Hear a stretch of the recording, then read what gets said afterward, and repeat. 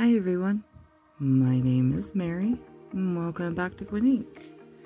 Today in Saturday Granny, we are going to do something called Messy Fall. I'm using a different type of yarn and it looked kind of messy to me. So this is going to be a very easy one and it's going to be very quick. Alrighty, so let's find out what kind of tools that we are going to need for the messy granny. And don't forget to scroll down, hit that like button if you're enjoying this video, and don't forget to subscribe if you want to see more tutorials such as this one and others I will do in the future. Alrighty, so the tools that you are going to need in order to make your messy granny is going to be a needle with a large eye hole, a pair of scissors, and a crochet hook of your liking. I am going to use a 5.5mm crochet hook, and of course your yarn, any type of yarn that you would like. I've had this one for years. I'm sure you could find it. I don't remember the color, but I know it looks very fall. Alrighty, so let's get into the tutorial on how to make this. Okay, so in order to make the messy granny, you're going to want to make a slip knot. So put your yarn onto your fingers, make a loop, put that yarn behind the loop like this, and go in and in and pull tight. And then we have our slip knot. I'm going to start with a foundation single crochet of 17. So you're going to make 2 chains, yarn over and pull through, and that will make your second chain, because you already have your first chain. This will be your second chain. No, I'm sorry. Yarn over and pull through, that will be your second chain. One on your hook does not count as a stitch or a chain. Alrighty, go into the very first stitch that you made from the beginning of the round. Grab your working yarn and pull a loop. Yarn over and pull through to make a chain, yarn over and pull through to make a single crochet. And then you're going to go back into, this one's a little easier to see, you're going to go back into this stitch right here that I was pulling apart. Grab your working yarn and pull up a loop, yarn over and pull through just that one stitch to make a chain, and yarn over and pull through both to make a single crochet. I'll be back in a few minutes to make because I'm going to make 17 foundation single crochets. Alrighty, so I made 17 foundation single crochets. Remember, you are always working on the bottom of your work. That's why your yarn tail is always flipped up. So now that you've made 17, you're going to flip it over like this. And now you'll be working on the bottom, and your yarn tail will now be on the bottom of your work. We are now going to make sure you don't lose that stitch. You're going to chain 1, and we're going to put 1 double crochet into that stitch, and we're going to be doing double crochets and chain 1 stitches. So once you make that first double crochet, you're now going to chain 1, yarn over and pull through. We're going to skip our next stitch and go into the next stitch in order to make this pattern. So you're going to chain 1, there you go. You're going to skip that stitch, and into this stitch right here you're going to put a double crochet. So we're kind of making like open spaces, as you can see.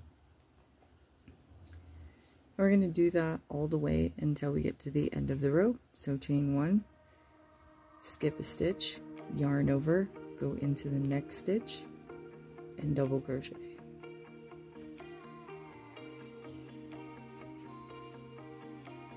Chain 1, skip a stitch, yarn over, go into the next stitch, and finish your double crochet.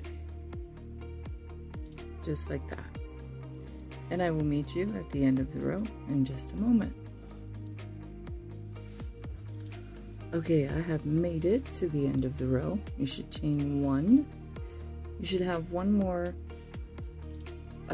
stitch to skip and one more stitch to double crochet into. That's why I made 17 foundation single crochets. Odd numbers seem to work better with meshes like this. Okay, so that was round number 1. Row number 2, you're going to chain 1. We're going to turn our work. We're going to put 1 double crochet on top of that double crochet from the previous round.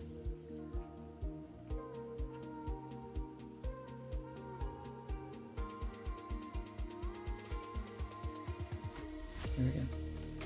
Now into that chain 1 space, we're also going to put a double crochet. And this one is going to be the offset row. So that means instead of doing a double crochet, a chain 1, and a double crochet, we're going to do a double crochet, chain 1, and skip a double crochet, and then double crochet into the chain 1 spaces. So you're going to chain 1, skip your double crochet, and double crochet into the chain 1 space, just like this. So I did an offset one.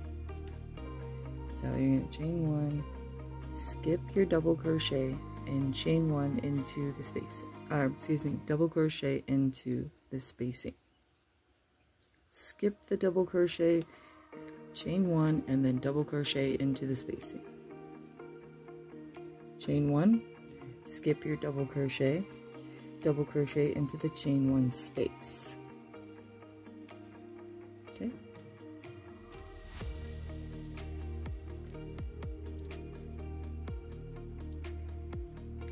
And I'll just do this real quick since we're almost at the end of the row.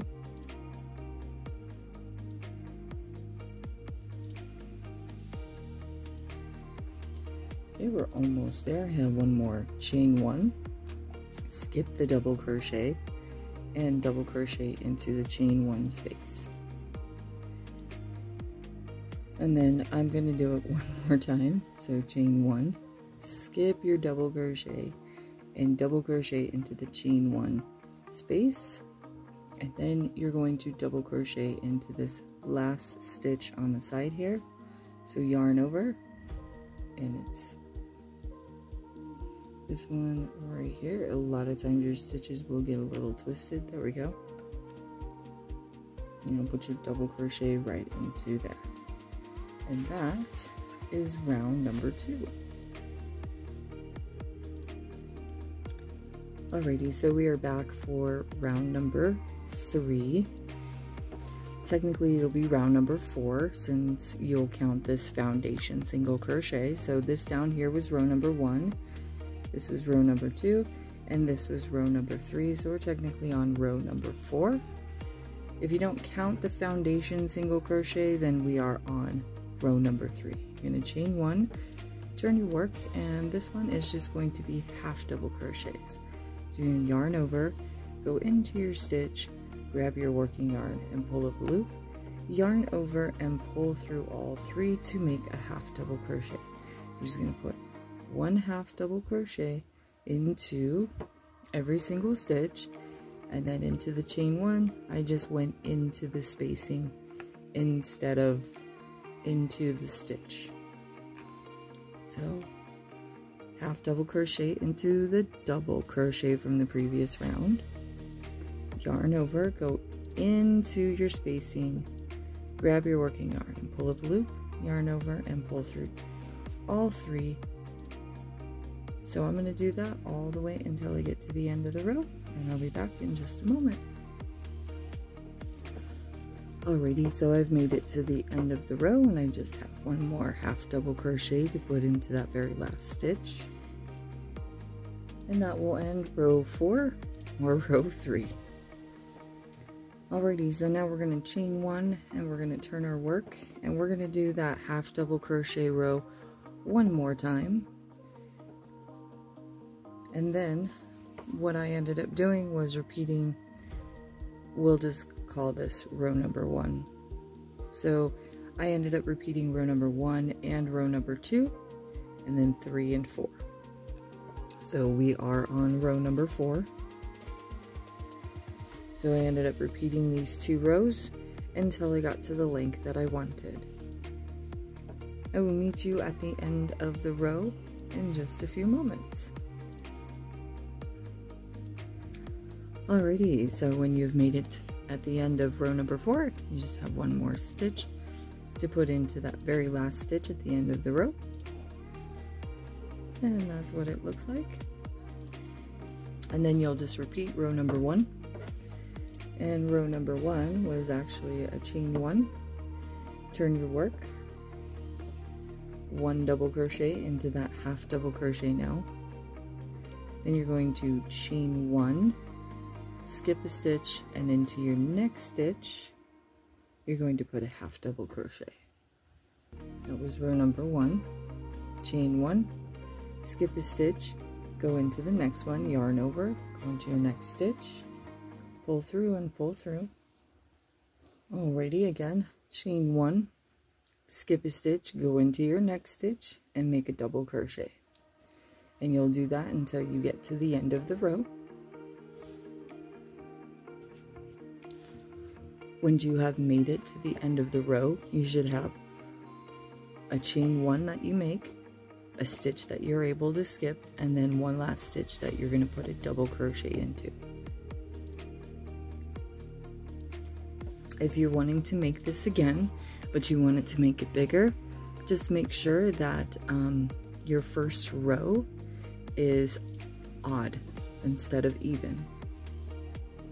Okay, so then for the next round, you're going to chain 1, turn your work, put 1 double crochet into the top of the double crochet from the previous round, and 1 double crochet into the chain 1 spacing. This one is the offset row, where I chain 1, I skip that double crochet, and I put a double crochet into the chain 1 space next to it. Just like that. Chain 1, skip a double crochet into the chain 1. Spacing. Just like that. And you'll do that until you get to the end of the row. And I will meet you at the end of the row in just a moment. Okay, when you have made it to the end of the row, you should have 1 more chain 1 to make, 1 more double crochet to skip, and 1 more double crochet to put into that chain 1 space. And then you just put 1 double crochet into the end of the row right there. So 1 more double crochet right there. And that is the offset row. And then you'll just do 2 rows of half double crochet. The original one that I did was this one.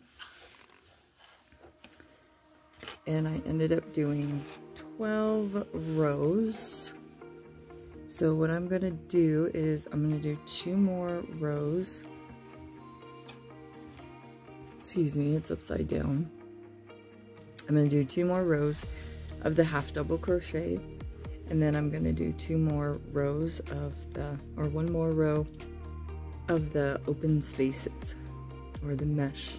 Okay, so I will be back shortly, and then I will show you how to do the border that goes around, and it's very easy and very simple. Okay, be back in just a few moments. Alrighty, so I'm back, and I made the 2 rows of half double crochet. I made the 2 rows of mesh, and so we are ready to begin and finish off our border. So what I ended up doing was I chained 1, turned my work, and I ended up single crocheting across the top. I wanted to make sure that whatever I did on the bottom down here was going to correlate with the top as well. So since we did a foundation single crochet border, I wanted to make sure I had single crochet on the top. And yes, I am actually going under the chain 1 spacings and pulling up a loop and making a single crochet instead of going into stitches. As for the double crochet, I am going into the actual stitch, yarning over, pulling up a loop, yarning over, and pulling through 2. But this one I am going under, as you can see, pulling up that loop and finishing off my single crochet. Alrighty, let me just get to the end of the row here, and then we will... This is kind of the start of the border. It is also finishing off the messy granny, the messy fall granny. Okay, last 2 stitches. I got to the last 2 stitches. I ended up changing the stitch to half double crochet. So this top portion finished off the actual granny. Okay, so whatever I did down here was a foundation single crochet. Wanted to finish off with a single crochet at the top. Now as for the border, I wanted a half double crochet. So I yarned over, went back into that stitch for 2 half double crochets so I could actually turn the corner. And then I just looked over here for any spacings, and I just put a half double crochet right into them, just like this. And then into this bigger spacing, I just put 1 half double crochet instead of 2, something like that. I felt I didn't need too many stitches in here.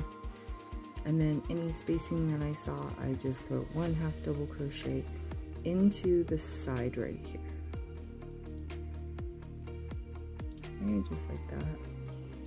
I know sometimes working into the side can be a little confusing because you don't have actual stitches. You have these spacings. And so all I do is I'm gonna not skip this spacing right here, even though there's a stitch right in between there. I'm just gonna go into it.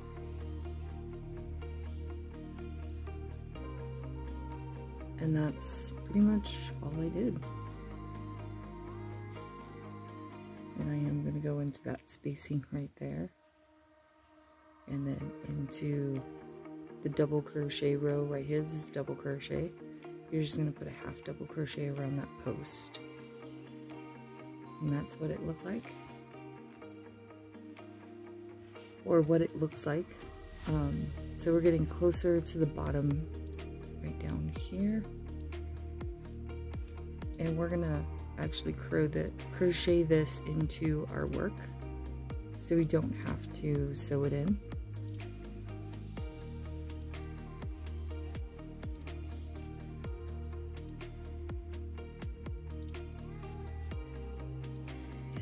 Few more stitches.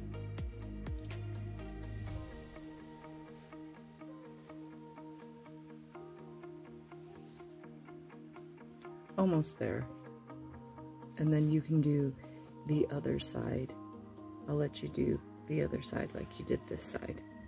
This one's a little bit different because over here we did a chain 1, so this is still your double crochet, but you can still go into the spacing right there. So it'll be a tad different, but about the same. Don't make it too complicated. Just find spacings and make it very easy. Okay, one more big spacing right here before we get to the end piece. Okay, so now that we're at the end piece right here, this is where I put 3 half double crochet. So not into this little spacing, but into the actual chain right there. As you can see, I put a half double crochet right into there, right under the knot.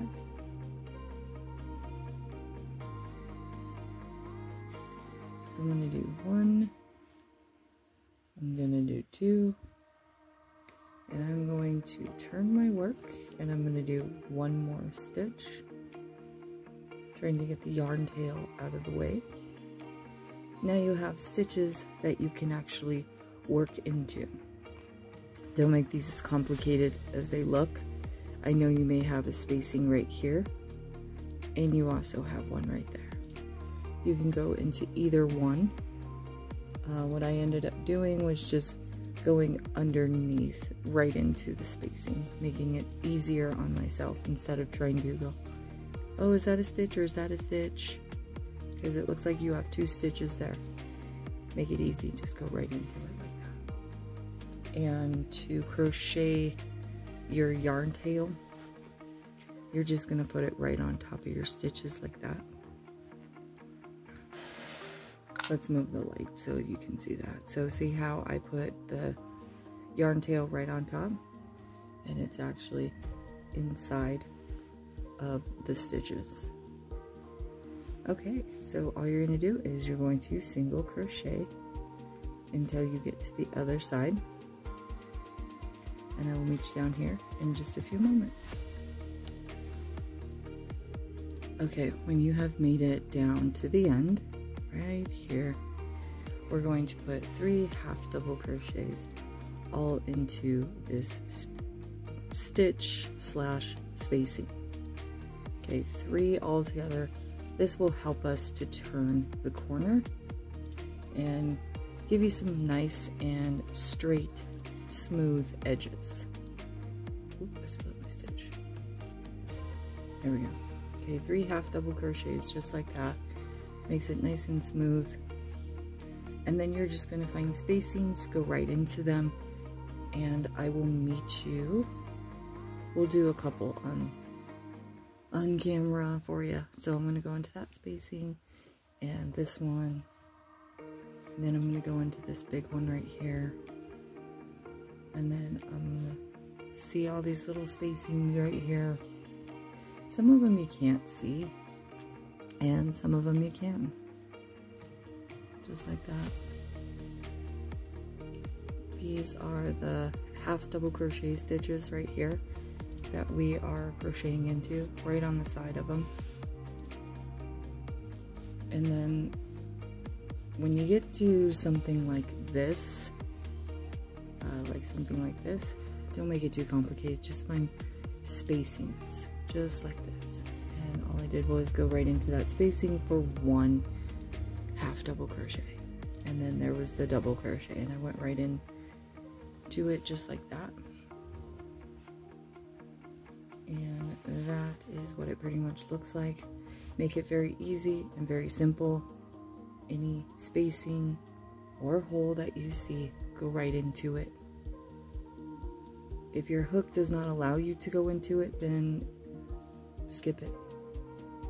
Okay, I will meet you at the end right here in just a few moments. Okay, we are back, and I made it to the end, as you can see. Okay, so I'm going to go into this spacing for 1 more stitch, and then into this actual single crochet stitch right here. I'm going to put 3 half double crochets. There is Sonia. I was looking for her. There's my baby girl. And there's my coffee. She was laying on the side of my desk over there. I made a little laying place for her, so when I do videos or I crochet, she can lay down and be right next to me instead of trying to lay on my crochet. Okay, so we're going to put 3 half double crochets into this single crochet stitch. 1, 2, and 3. Just like that. Make it nice and smooth. And then you're just going to half double crochet into every single stitch until we get to the end. And I'll get there in just a minute. Okay, there we go.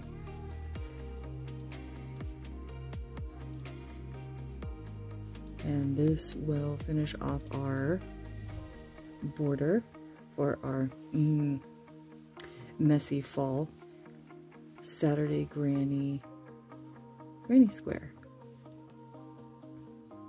It'll be something more fall-like, since I couldn't think of anything for Halloween, and I really like Halloween a lot.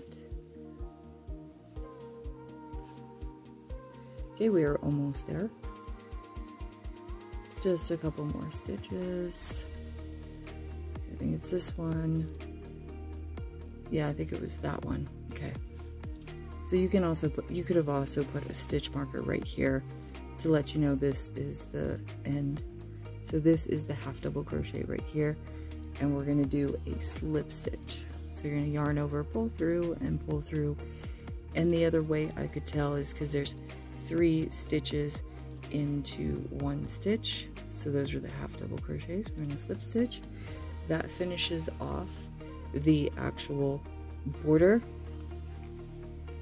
And then if you want to go around again and do another row of half double crochet, you are more than welcome to.